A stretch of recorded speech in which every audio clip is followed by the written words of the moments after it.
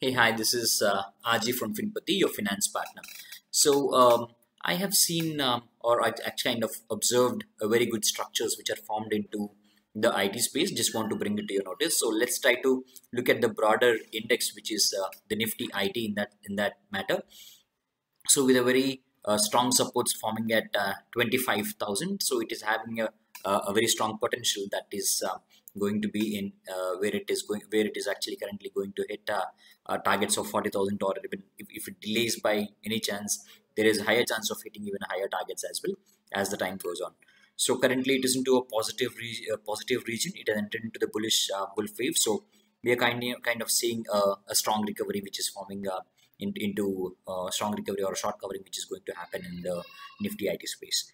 So let us also look at the strong participants of this Nifty IT as well. So which is the first comes obviously the TCS, the mammoth. So let's look at that. So here as well you can see very strong volumes when you see this specific area.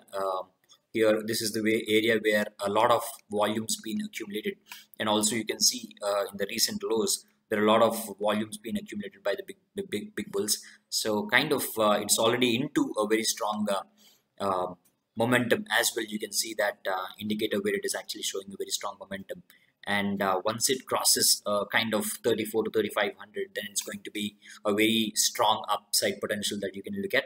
So probably it might form a kind of inverted head and shoulders probably. So once it hits the resistance zone out here, it might actually might drift a little slightly down, and then again I expect it to form a very strong neckline around 3500 levels. Once that is crossed, I'm expecting a very strong up movement with a slight resistance again at a stronger volumes of 3700 levels. So let's again shift into the next good participant of this Nifty IT, which is HCL. HCL as well looking very interesting. You can also see there's a very strong volume being accumulated at this place. So here as well, I see that the stock is slightly, of course, struggling a little to get into the positive zone. So once it moves above this line, so we are expecting it to move away, have a kind of a swift move into its upcoming targets, where 1160 being a very strong resistance, 1100 to 1150, 1170 areas. It's having a strong resistance, but still on a longer term, short kind of medium to long term, we are seeing a strong upside potential coming in this counter with a stop loss of around 800. So you may also enter in case if this dips further. So probably you can look at a possibility of entering at this levels of 830 or 840 levels, and with a stop loss of kind of 800 levels or so. And let us also look into the Tech Mahindra, which is one of my favorite counter. And again, this as well, very strong volumes, very beautiful volumes being traded at this area. So kind of this is acting as a very strong support, and it is having a Fibonacci ratio which is formed around 940 levels. So the risk reward looking actually a very strong here in this counter. So with that 940 levels, where you can further go and try to accumulate at this level in case if the price comes in, you may look to average at this point, or even at 900 levels, slightly at 900 levels with a stop loss around 850. And you definitely can hit very strong targets of, again, obviously with an obvious resistance around 1400 levels. You definitely can see for a target of 1700 levels in the short term to medium terms. So when it comes to so when I actually spelled out a lot of stocks already, so kind of Tata, TCS, Infosys, and even HCL, and even Tech Mahindra, they all actually have formed beautiful structures. But which stock to invest into? In case if you are confused on which stock that you have to invest in all these, when the whole of the sector is anyway having a bullish environment, then I would rather say, in case if you are having any such doubts, then probably I would rather say to get into the Tata Digital Fund, which is one of the cheapest fund which is available, cheapest in the sense when it comes to the NAV value than any of its competitors. It is having a better edge of having a better number of units coming into it, with a very strong with a very less expense ratio into it.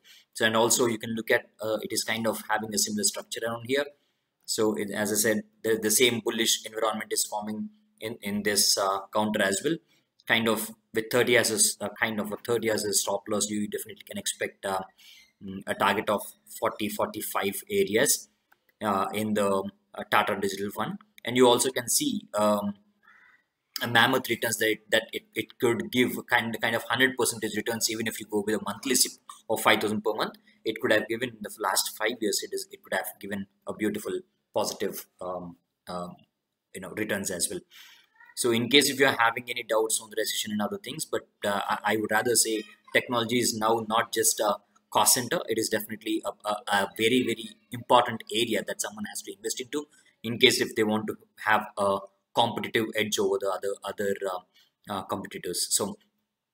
So now also you can also see the annualized returns and absolute returns as well. They are beautiful in numbers, completely CAGR. You can actually look at the CAGR numbers, and you definitely can look into the holdings as well, where it has all beautiful and the strong stocks, which is having slightly higher exposure than needed into Infosys, but probably they might have their own strategy to accumulate into this counter. Because this could be a 5 rupee face value stock, then you definitely can expect in future a better a stock split or even bonus or whatever, that for 5 rupees face value stock, higher possibility of having the stock splits as well happening. So yeah, so on a whole, I see a very strong momentum coming up in the IT space as well. And as I mentioned, you can go further and look into this fund where the expense ratio is pretty much very minimal expense ratio, because anyway you don't expect a huge turnover, which is a churn ratio. It's pretty much low for this specific digital fund, had because especially that being a very focused fund or thematic fund, you don't expect the expense ratio to be too high, and exit load as well is based pretty much the low. So definitely you can look at this fund in case you're not confident in picking the right stocks by any chance. Thank you so much. That's it for now. We'll catch up again. Do subscribe to my channel, YouTube, and even the my Telegram channel, Finpati. Thank you so much.